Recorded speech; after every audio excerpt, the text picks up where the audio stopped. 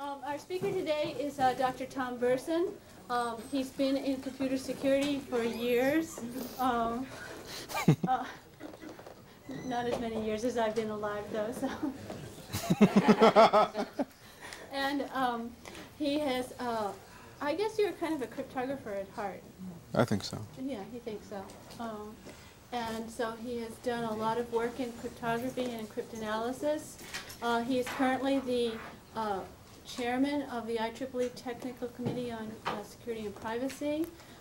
He has recently been, are you the author of a book on C4I? No, I'm contributor to. Contributor. Yeah.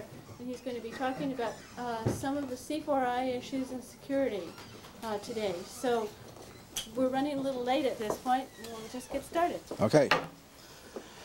Thank you, Professor Irvin. It's up. It is on.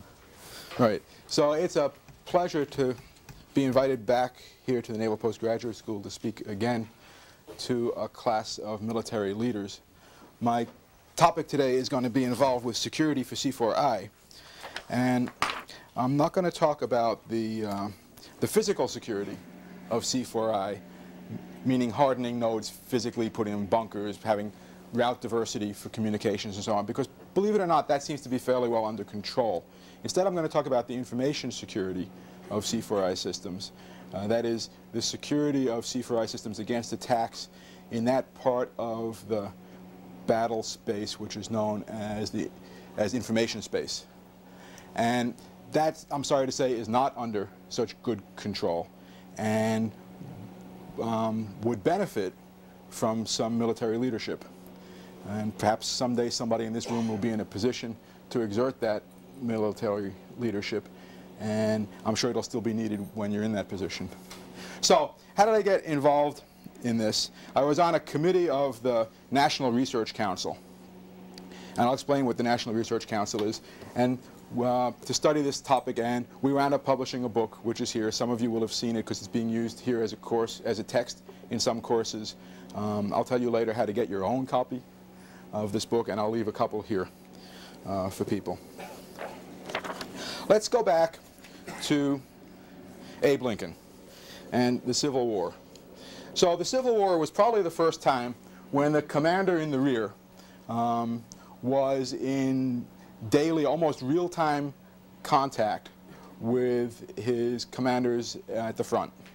And Lincoln had a telegraph office installed in the White House, and he would go there in the morning, at noon, and in the evening. He would work his evenings there and often go back to the telegraph office after Mrs. Lincoln went to sleep and write his dispatches there and read to the front and harangue his generals that they should do more. And he followed the war very closely. It was a very simple kind of C4I system, but he was the National Command Authority, and he was talking to his guys in the front. Now, things have gotten a little more complicated since. There'll be a quiz on this on this chart. This is a top-level view, from somebody's point of view, of the integrated Air Force C4I systems, and this is a marvelous piece of work because in '95. This is a marvelous piece of work because it's possible to click on any of these boxes or links and drill down into it, where each one explodes into further charts that look like this. So what's going on under the rubric of C4I has gotten lots more complicated in the 140 years or so since Lincoln. And as you know, because you study these things, there are arguments that can be done about whether it should be C4I or just C2, and whether it's C4ISR or C3I, and so on. And you could, if you wanted to, spend 3 months, as our committee did, arguing about what's in scope and what's out of scope, but I'm not going to address that here today. Now, another thing that Lincoln did in this time of the Civil War is he started this National Academy of Sciences. And the purpose of the National Academy was to give advice to the President and the Congress on the scientific advice, chiefly about the conduct of that war, the Civil War or the war between the states, depending where you grew up. Where I grew up, it was the Civil War. And they've been running ever since. And to their credit or detriment, they've never paid anybody since. So they call up and they say, hi, I'm the National Research Council. We're standing up a committee on C4I systems. Would you like to be a member? He said, why should I do that? Who's going to be the chairman? What are we going to meet? What are we going to do? What's the problem? And so on. And they get people to actually serve on these committees for free. And they publish a lot of reports and make them available to the Congress, chiefly. And today the National Academy is made up of the National Academy of Sciences, National Academy of Engineering, Institute of Medicine, and the National Research Council. Well, these are all bodies that people get invited to join if they do good and wonderful things in their fields, and it's an honor to be accepted by their peers. All the studies happen down here in the National Research Council, and they're often staffed by people who are members of various academies and also people drawn in from the outside. This is an inside the Beltway operation. These people are well plugged in Washington. So Congress perceived that they had some kind of C4I problems. And apparently they felt that the problems were that, well, arguably 1/5 of the military budget in 1998 was spent on systems that could be identified as C4I systems. That's a lot of money. That's a lot of money. Procurement cycles take a long time. Systems are often underperform when they're delivered because the problem, either because the system wasn't made to spec or because the problems moved, or both. The systems are very, very highly complex, and there's always questions about interoperability. It drives Congress crazy when somebody's sensor doesn't talk to somebody else's shooter. It actually drives them crazy. And that's what happened in the Gulf War in a number of ways. And the way that was explained to us was some problems associated with theater missile defense. We were trying to find the Scud launchers, the TELs. And so there were overhead national assets, both looking for TELs and looking for launch plumes. And they would report back to Cheyenne Mountain. What do we call it now?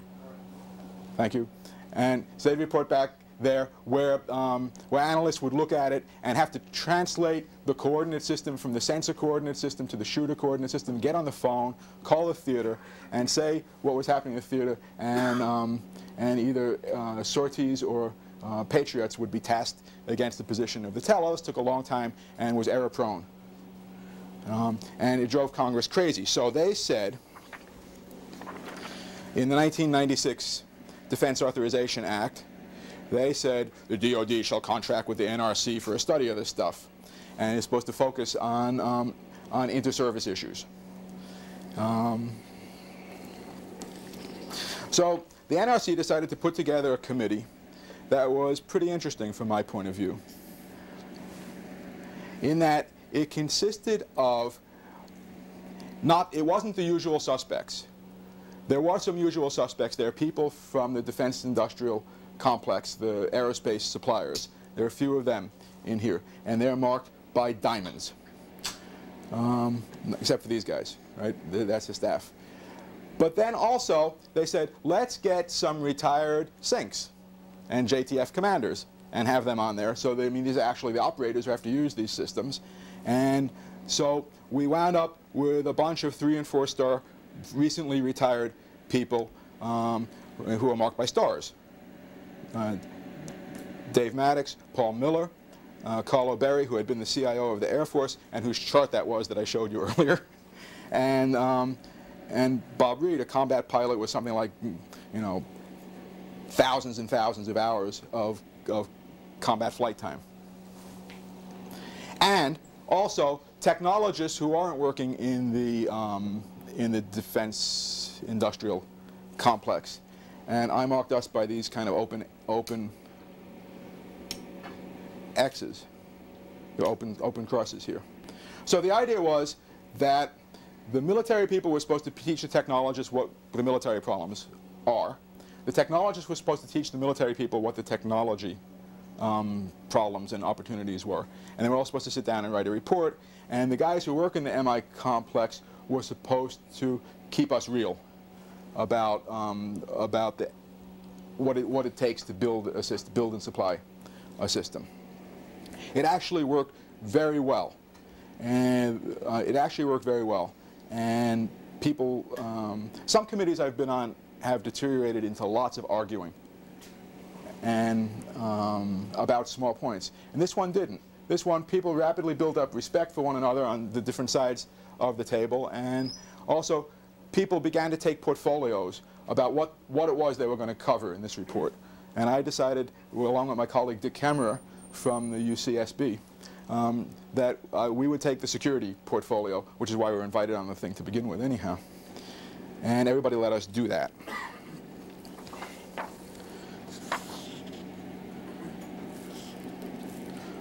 Mostly we ignored Congress and did what we wanted to do, which was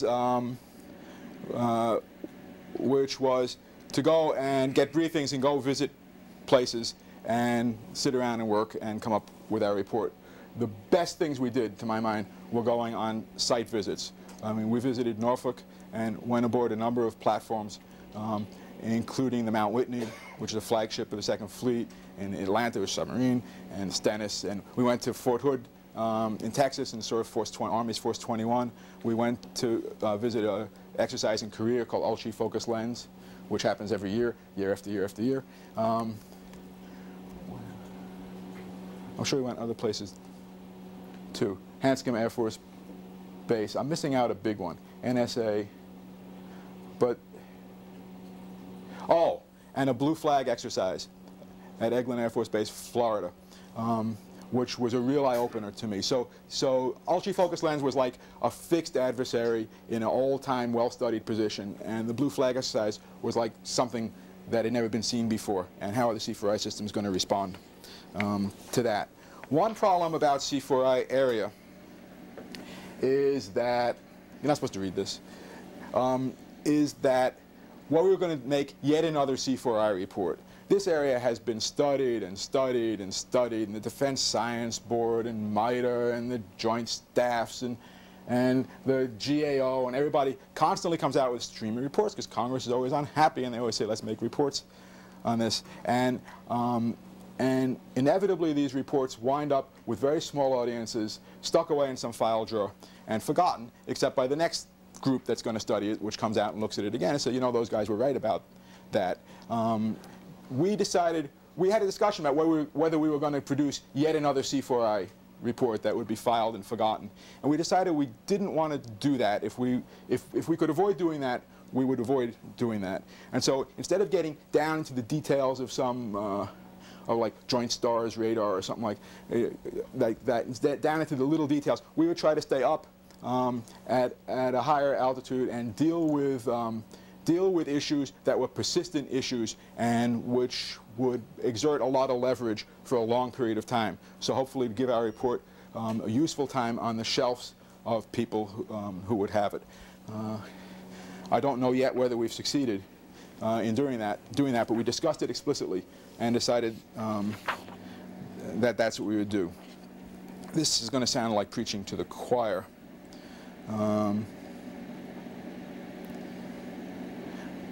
Does any of this need to be said here? No? Good. But yet, this is part of what the military folks had to teach the technologists on the committee.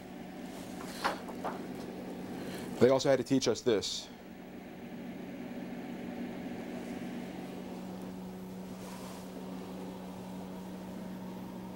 Anything need to be expanded on? No, I didn't think so. What we had to teach them was that everything changes, including the rate of change, which is only accelerating. Processor speed, memory capacity, storage capacity, communications bandwidth, and connectivity increase roughly following this Moore's law stuff, where it goes by a factor of 10 every 5 years, which is a factor of how many every 10 years? Multiple choice. How many people choose 20? How many people choose 100? Yeah, factor of 100 every 10 years. Well, you'd be surprised. you'd be surprised. So, and And it's largely driven by the commercial sector, which is treating a lot of these assets as expendables. We treat a computer or a disk drive or a network link as an expendable. Buy it, use it, leave it behind. Doesn't get accounted for, it gets expensed. Well, never mind, you still have to expense it for the IRS.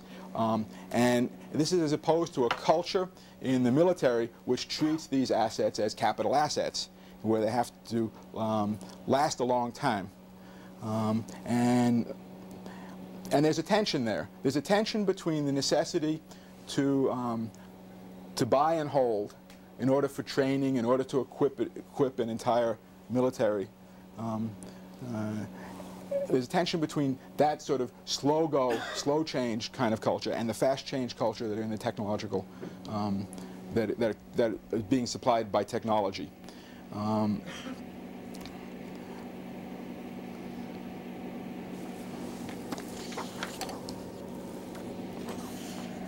Now, it's true that most sectors of society are pretty heavily impacted by this rapid technological change that are coming. I mean, Walkman used to be hot, and everybody has a Rio. And so people are going to have one of these Sony music pens to listen to, or maybe music eyeglasses. Who knows what's happening next? But the difference is, that's in the consumer grade, but in organizational level, there are also organizations that adapt to and grok the new technology and use it as a business multiplier, and organizations that don't. So, for instance, Deutsche Bank has often been held up as an organization that gets it and uses its financial information and the flow of financial information to be successful in its marketplace, as opposed to, say, Wells Fargo Bank, just to choose one, which doesn't get it and which uses information systems much the same way as they were used in the mid-'60s. In terms of logistics, Kmart is often, Kmart or Walmart?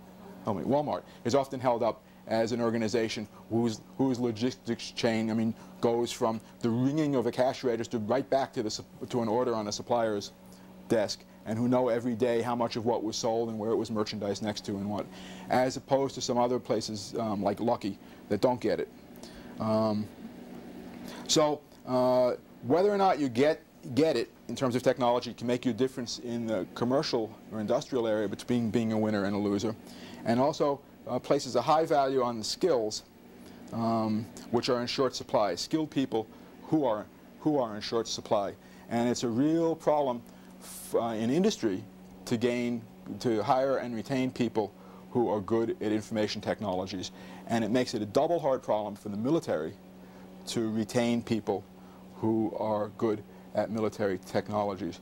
I made a visit to West Point in November, and the dinner time conversation was about how everybody, all West Point grads, are getting out at 5 years.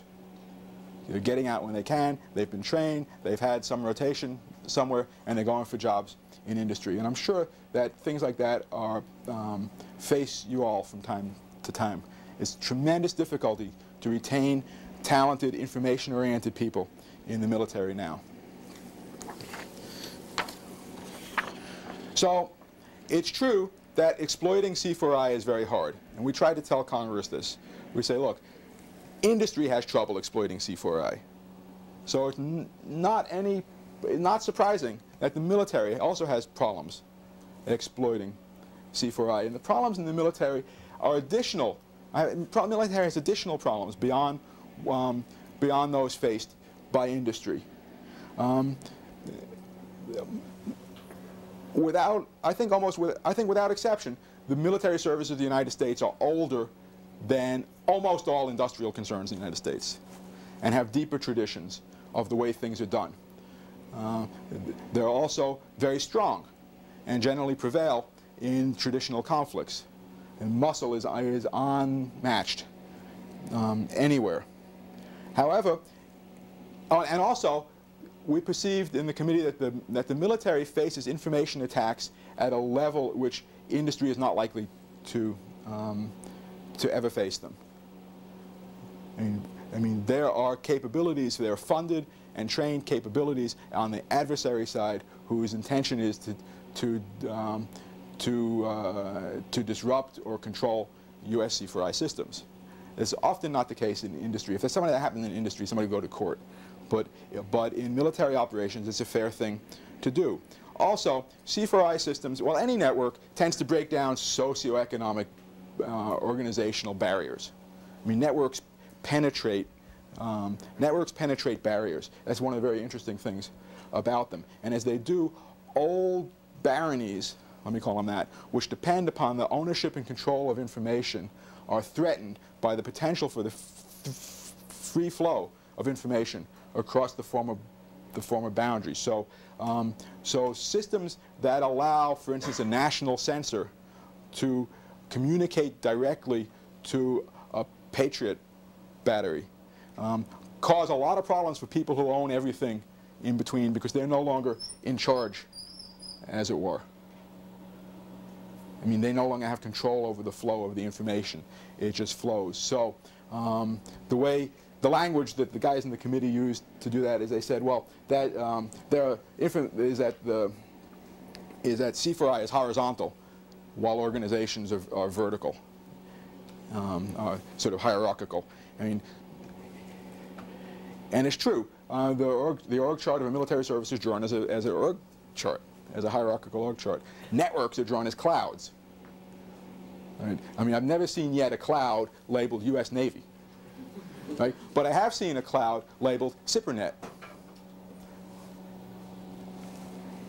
You know, so it's a very different way of thinking about things. Also,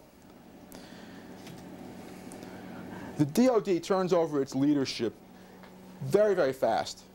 Our perception is that the people in command positions, C4I command positions in the Pentagon, don't stay in their post long enough to do anything, or to get anything done, depending on which one we're talking about. So although the problem is persistent and sort of a thorn on the Congress's saddle, our perception is that the DoD is not providing consistent response to it. There's nobody in the Pentagon who's championing this. Well, I mean, there are champions here and there, including some in the Navy, but there's nobody like at the ASD, Undersecretary of Defense level, who stays there long enough to get anything done. So after discussing this whole thing and deciding it, we decided in the committee that there would be 3 key challenges that our report would focus on in order for it to have enduring value. And these were interoperability, which was the one Congress asked about, and which is very easy to see when it's not happening, and like I said, really bugs them. Information system security, hurrah, and DoD culture. And the process, also the acquisition process and the testing process and the fielding process for C4I systems. That all comes under process and culture. And let me stop here to say 2 things. First is that I view that that's already a victory for the information security portfolio that I was holding. That I was able to get information system security on the plate of 3 things that this committee was willing to spend its time on and to put into its report. And the second victory is that it wasn't and security. I mean, we were sitting around one day talking, you know, and people were saying how security is, you know, the most important thing here. And I said, then why is it the last thing in the report? And they said, oh, we'll move that. So we got to be the middleist thing in the report. You go back in those other reports that are listed, and you'll always find it's and security. So we managed to bump it up by 1. Okay, the other thing I was going to say is I see some people taking careful notes. Thank you. I'm going to put the slides up on my website and give you a URL when it's over. So I should have said that in the beginning. Oh, I want to mention this. The eligible receiver exercise in 1997. Everybody studied it? No? Okay. It's a no warning, force-on-force exercise. Happens every year. This particular year, it was... you really didn't study this? They don't let us study things. They don't let you study things? Failures. Oh, I see. Well, you know. Okay, so then you know something about it. So this particular year, the idea was that a team would be tasked to attack a U.S. military team would be tasked to attack the U.S. military information infrastructure. And depending on who you listen to, there were either 50 or 100 people on this attack team. And they spent either 6 or 9 months preparing. They attacked over a period of 2 weeks. They got to a point where the operators in the Pentagon agreed that they had lost the option to respond militarily. Not because they couldn't communicate, because they had no faith in the integrity of the databases from which they would have to rely on in order to plan their response.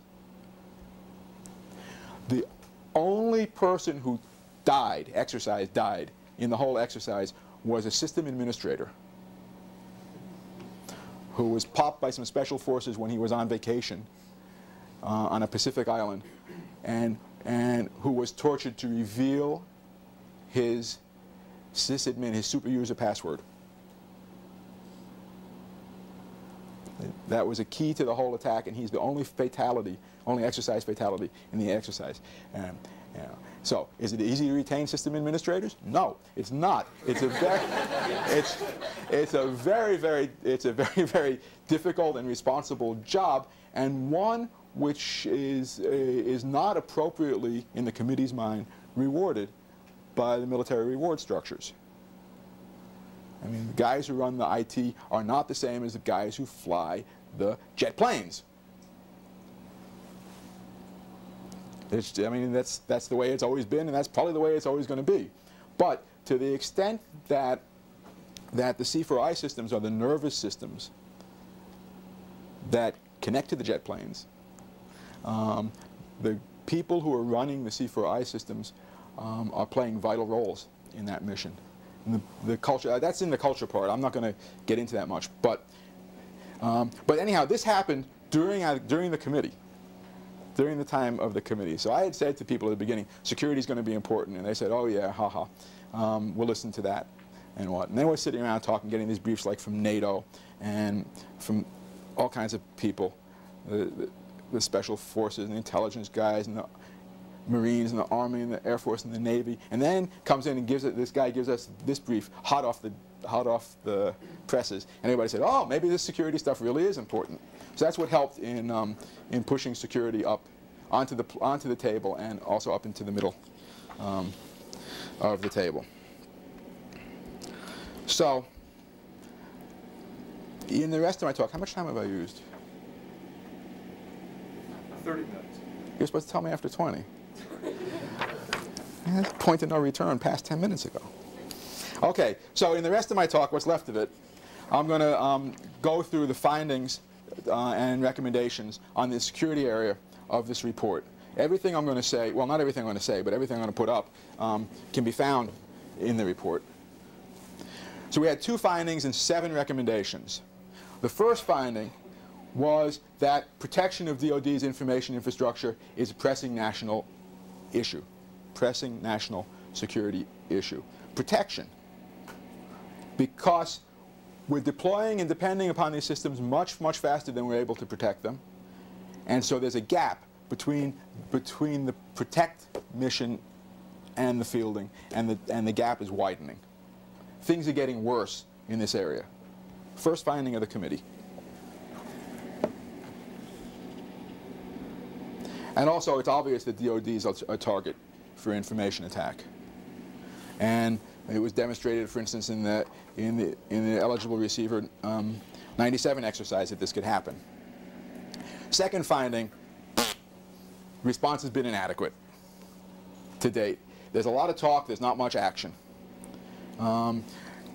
People don't take information defense seriously. Okay, what does that mean? Blue flag exercise. It's a JTAC. It's an air control center running an exercise war in the Middle East. There's blue team and a red team and a white team. The blue team, is trying, they're running NetRanger and all this kind of stuff, intrusion detection, network intrusion detection tools and firewalls, and they're getting swamped with these logs and what. The red team is all over them. The red team has their network penetrated. The red team is super user on their servers. The red team is every day taking their ATOs, air tasking order, big piece of information, is taking it every day. And the blue team doesn't have a clue. The red team starts to give them clues, both by actions and also by controlling their displays. The blue team doesn't notice. The red team sticks a picture of Saddam Hussein on the, on the big command display wall, the situation wall. The blue team looks at it and laughs. They never knew. They don't take it seriously. I'll come back to this in a second. And there's plenty of technology around already in the private sector and even in DoD, and also in DoD, which is not being used in the field. So you don't have to invent anything new to get better in this case. We said, what were our goals for C4I system security? The C4I system should remain operationally secure and available, even under attack. Doesn't seem like too much to ask, does it? I convinced everybody that attack was easier than defense.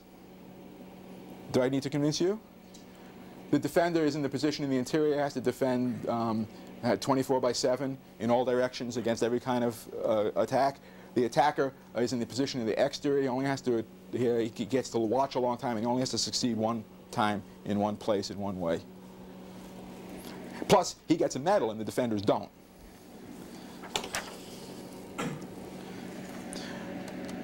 We adopted these principles that there should be defense in depth. SIPRNet. Once you're in SIPRNet is the secure IP router net. Right? It handles classified information, not super classified information, secret. And anyhow, SIPRNet is crisp and crunchy on the outside and soft and mushy on the inside. Once you're in SIPRNet, you can go anywhere in SIPRNet. And who's in SIPRNet, by the way? Everybody, including coalition partners. And you may have studied, if you ever studied this kind of stuff, you may have learned that revocation of access is a very, very hard thing to do. I mean, it's maybe one of the open problems in computer security is revocation, effective revocation of access. Well, how do you kick out the guy who was in your coalition yesterday but isn't in it today or tomorrow? Things should degrade gracefully. There is a tension between security and other system assets, attributes. There's no doubt about that. Security and usability have long been at odds with one another. There's absolutely no doubt about that. A lot of people won't do anything because they can't do what's perfect. They say, oh yes, but somebody could come in a mini sub and do this and that and have this kind of thing. And this prevents people from taking any action at all. Plus which, the current defenses are passive, which means that we sit there and take them.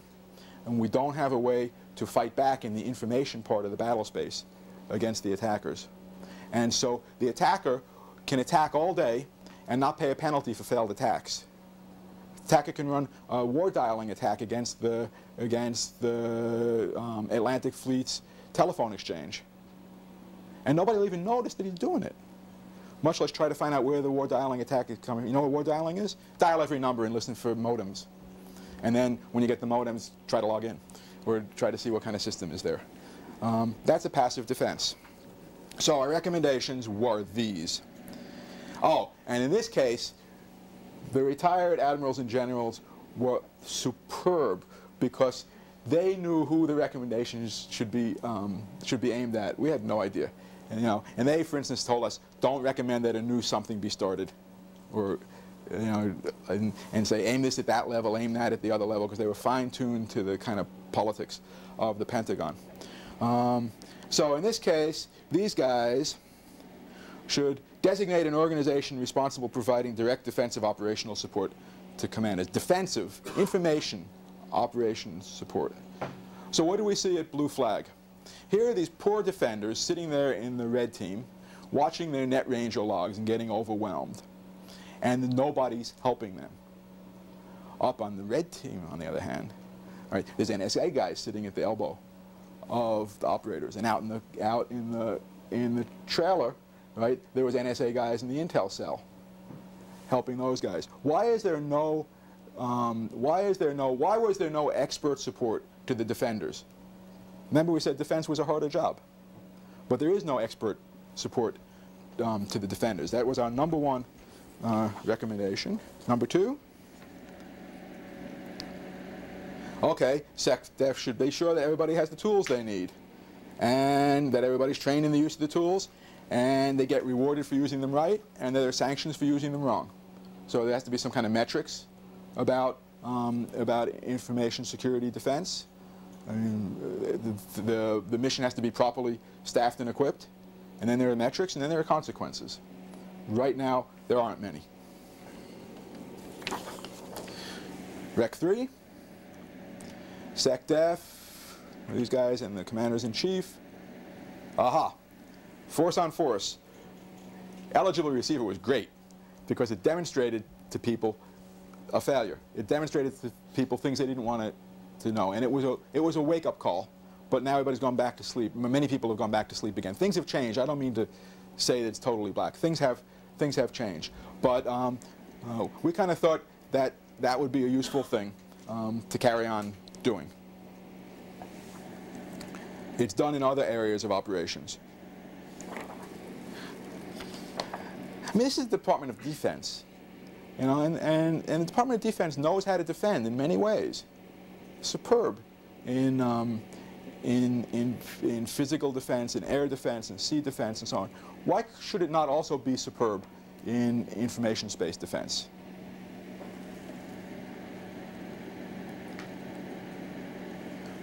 Okay, this is the recommendation that says, look, you don't necessarily have to invent new stuff here. There's existing stuff that you can take and use, and it's going to make things better.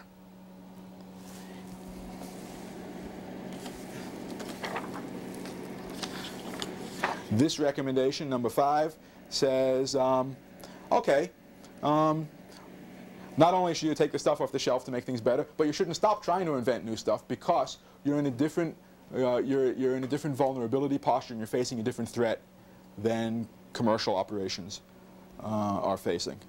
And the stuff that's off the shelf has largely been developed for help the defense of commercial operations. So that's where your research budget comes from, Cynthia.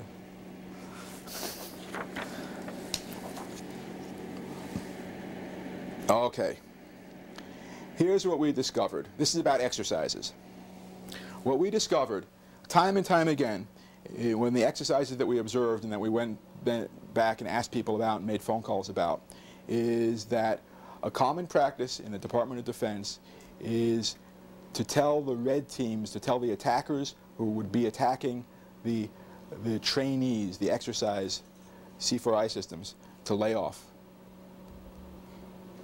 They don't attack this hard because we have other pedagogic aims we want to meet here. And if you take down their system, we're never going to meet the exercise aims. And while, of course, you have to, I mean, the exercise has to do what it's supposed to do, we think that part of what it's supposed, we recommended that part of what it's supposed to do is to test the C4I systems and the ability of the C4I systems to be defended, and the ability for the commanders or whoever being trained to carry on their mission and complete their mission even if their C4I systems are down, even if their C4I systems are penetrated. And somewhere in the text of the thing, it says that people should train at least part-time as if their C4I systems are penetrated, and the only way they have to communicate is on secured voice, the commercial telephone system. Because now what happens, the system goes down, people go, ah! Well, what happened in Grenada is people went to the phone booth. Cell phones hadn't been invented or weren't available there yet. So, I mean, people went to the phone booth and used commercial telephone system to call home. And that became an important part of the C4I system. And that could happen, again, especially in operations other than war, in low intensity kind of conflicts, in urban environments, where there's all these infrastructures built out and where there may not have been a lot of time to prepare the battlefield communications, communications assets. And now, here's the one that really put the cat amongst the canaries. And this is a really risky one, but that's why it's number 7. And in the version of this briefing that was prepared and given around the country, this wasn't briefed. It's in the book, but it wasn't briefed. But I'll brief it to you. This says, and let's read it. SecDef should take the lead in explaining the severe consequences for the U.S. military capabilities that arise from a purely passive defense of the C4I infrastructure, and take the lead in exploring policy options to respond to these challenges. In other words, SecDef should raise, is recommended from us, should raise as an issue the difficulty of carrying out defense missions if the only defense of C4I that's allowed is passive defense. I mean, right now, an attack on a C4I system in time of peace in the U.S. is a law enforcement issue. Maybe, perhaps it should be. I mean, there's a reason why the military doesn't operate in law enforcement ways in the United States. But it's a law enforcement issue, and the time around that loop is very, very, very long and deliberate. Because the purpose of the law enforcement is not to stop the attack, but rather to identify and catch and develop forensic evidence against, and to prosecute and to convict the attackers. But the attacks happen very, very quickly.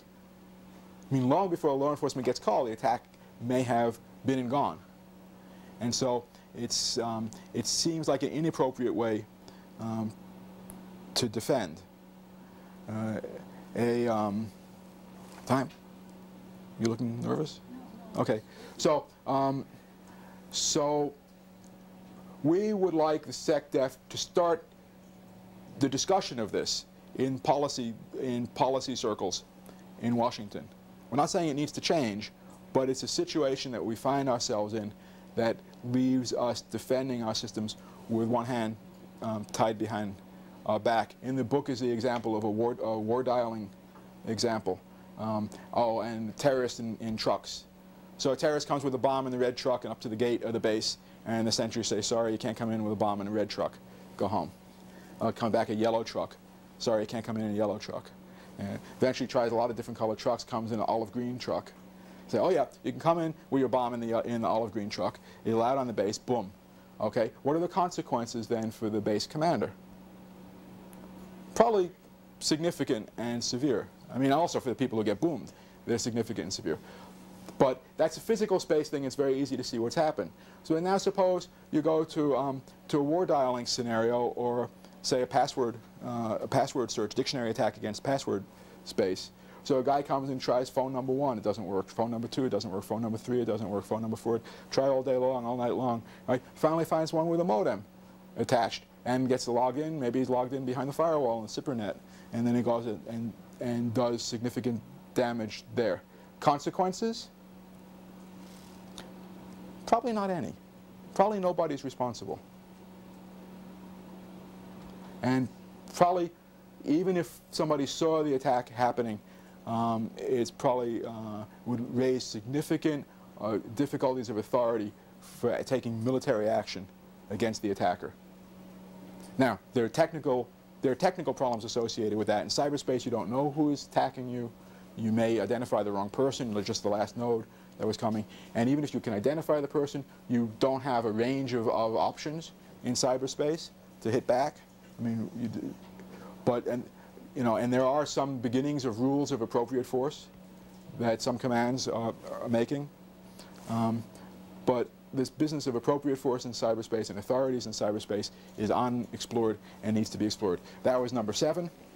What happened? Not much, I'm sorry to say. There's 2,000 copies of the report in circulation.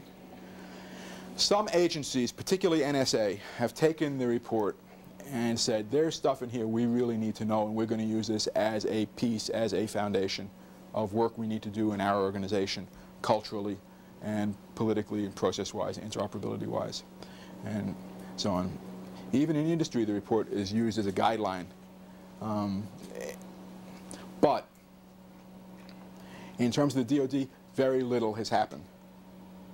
A number of briefings at the ASD/CQ-DI level in the Pentagon were scheduled, and then rescheduled, and then rescheduled, and maybe one was eventually given, but people were changing. The whole CQ-DI, C4I part of the Pentagon was changing. The positions were vacant. There were acting people of 3 or 4 levels deep. There was nobody home to hear the report. Congress had long gone away. The congressional staffer who had put that in the Defense Appropriation Act of 1996, you know, had gone off to work on somebody's campaign. And so Congress was gone. Nobody was home in the Pentagon. So, so everybody on the committee is out giving talks like the one I've just given you, in the hope that maybe it's a generational thing, and that somebody here will rise to a position of tremendous command authority and make something happen. And also, you know, a hope that maybe the people who don't understand this information stuff will eventually retire and go away before they get burned by using it as heavily, as they are, and becoming as dependent upon it as they are. So what's the value of finally of serving on an NRC committee? Because, well, you may get asked someday to serve on an NRC committee. I think the value, it's one of those things, it's something like education. You know, there's a, what do the economists call it, the consumption value of something? It's the value you get out of something by doing it. For instance, entertainment has a consumption value. You get a value out of going to the ball game, you enjoy going there, but in the end, you don't walk out with anything that's valuable other than the experience. And a lot of education is like that as well, although you may walk out with a degree, which then you can turn into value in terms of opportunities in your career or opportunities for reimbursement. I think the value of serving on an NRC committee is very much a consumption value alone. It's the opportunity to sit there in a room and work for 3 years on a hard problem with a bunch of very smart people, and then to come out with a report that you could be proud of, if even if the intended audience doesn't read it. I'm going to leave 2 copies of this report here. I'll leave them with Professor Irvin. One's for her personally, and one's for her to do whatever else she likes with. There is a website in which you can read the report and download it if you have high enough bandwidth. And here are the URLs. So, so the slides are at this URL. Well, they're not, but they will be tomorrow morning at this URL. And this is one of the slides, so you don't have to write this one down. But the report is at this URL. And with that, I think I'll stop here. And there's not a lot of time left, but we started a little late, and I'd be happy to take your questions and comments. How do you propose having an active defense, and obviously the opposite of a passive is being active, in light of all the spoofing capabilities and how that very active defense can be used as a tool against yourself? Other than doing a thorough scan of your own vulnerabilities and making that an active measure of defense, how can you be active in such a, you mentioned the fact that it's very difficult to tell who's coming at you, unlike a red truck or a yellow truck. That complication, how do you get over that, beyond that, to be confident enough to be active in your defense? It's a good question. It's the open question. I don't have the answer to that one, but I want the question on the agenda. You know, it's a hard problem. Hard problems have a way of hitting back, but that doesn't mean you can't attack them. Any cryptanalyst knows that. Yeah. Doctor, do you perceive the NMCI as a way to maybe facilitate getting our Security Act together, or maybe as a detriment because now the Navy and Marine Corps are potentially putting all the eggs in one basket? I don't know anything about the NMCI. So yeah, I can decode the I can decode the acronym, but I really don't know what's. The concept of just maybe having every. What do you think? Let me turn it around. What do you think about it? I think it goes both ways. It goes both ways, but I think we see here it's a user issue. making the user smart, the people who are actually administrating or empowering them or changing the reward system, what have you, elevating this to the exposure it needs to be at. If you maybe have everybody on the same system, reading from the same sheet of music, if you will, it might facilitate an easier time of training up people to be more security conscious, be more aware of a configuration of a system and how different configuration changes, can bite you if you don't watch out. And now, goodness knows how many C4I systems we have. Yeah, I mean, if you try to get everything, at least one configuration or something that you can kind of comprehend, it might make it easier to manage. So thanks for the comment. It might outweigh the putting all your eggs in one basket. All your eggs in one basket is never a great idea. But yet that's the argument that people seem to use against the whole concept. Yeah. Don't know about that. Others? Yes. I have two questions. One is, did you make any specific recommendations for strong authentication mechanisms? And two, I'll just say this quickly, I'm curious what the role of the white team was during that exercise. Okay, so the first one's really easy to answer. The answer is yes. You want to know which strong authentication mechanisms? Well, certainly one-time passwords. And then there was a big debate about biometrics. And I think, and although the report devotes some space to them, I think what happened is somebody on the committee probably owned stock in a biometrics company. And the white team's role is, the white team served as the referees, and they ruled on what was legal, what was illegal, what assets had been destroyed and what assets hadn't. So they were the referees.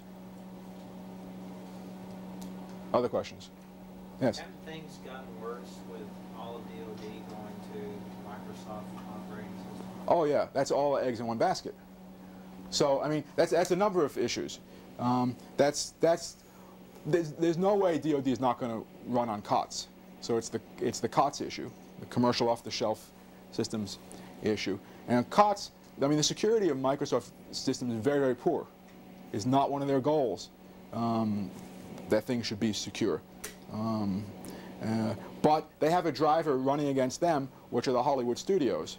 And so things may get better in the operating system world, but better in the sense that it protects movie contents, for example. So our challenge is going to be to figure out how to use literal Mickey Mouse security to secure multi-level classified data. We passed the high point in computer security sometime in the 70s. We didn't even know it. That's my opinion. But yet those operating systems and the computers that they ran on are all gone. Are all gone. So the question is, how do you build a secure system out of insecure components? Good question. Open question. Thesis or two in it, maybe even a Nobel Prize. Well, there'll never be a Nobel Prize in mathematics, but or computer science. But maybe a Fields Medal. Yeah? The passive defense question that you put up there, I have a question. How does the committee look upon, is it just waiting to your probe to respond, or is there any active roles that could be taken, as far as you know, to respond to people probing? So let me see if I understand the question. Such as reverse Do I know of active defenses? Right. That could. Are there any recommendations you guys made? No, we didn't make recommendations of what to do. We didn't make recommendations of what to do. We made recommendations, and we said structurally this is a problem. Structurally this is a problem, and it needs to get onto people's agendas, both in the political sense and in the technical sense. I'm sorry, it's not a very satisfying answer, but yet this is early days. Right. This is early days in that area. What was the response to this? Why the slide was removed? Why? Oh, posse comitatus. You know, people say, "Oh, you're going to loose the military on the U.S. civilian population." You know, we. Well, my theory is the handshake principle. If someone wants to shake your hand, you want to know who's shaking it. You know. That's a good idea. That's a good idea, and in fact, TCP connections are open with a three-way handshake. Right? But anyhow, that was the gut response of a lot of people. They said, this one is too hot to handle. But there will be, in all likelihood, a National Research Council committee to study this very problem, starting in 2001, probably in the next fiscal year. I won't be on it. I won't be. You could do one of these every 10 years or something, but you know. One question that is outside your purview on this committee, but had to go with the DoD culture, if you don't mind me asking, were you privy to all the results on that, all the discussions? Oh yeah, and they're all in here. Because to many people in this room, there is a little bit of a push for DoD to come up with a specialty, an IT specialty, you know, officers, so that we can maybe start driving this in the right direction and change a little bit of this DoD culture. Was there a specific recommendation in promoting that end? Recommendation P1, SecDef, working with the service secretaries and chairman of the Joint Chiefs, should establish in each of the services a specialization in combat information operations, providing better professional career paths for C4I specialists, and emphasize the importance of information technology in the professional military education and DoD leadership. You know, it may get more specific than that, but that was just the first one. Yeah, was there, am I ignoring this side of the room? Did I see a... What do you attribute, sir, the fact that your report, you know, you finished your report, it was a 3-year study, and no one was there to really listen to it? Is it based solely on the fact that we've really never been burned in the C4I, in your professional opinion, or what? I think that may be part of it. I mean, people don't pay attention to communication security until you start showing them some SIGINT or comment take.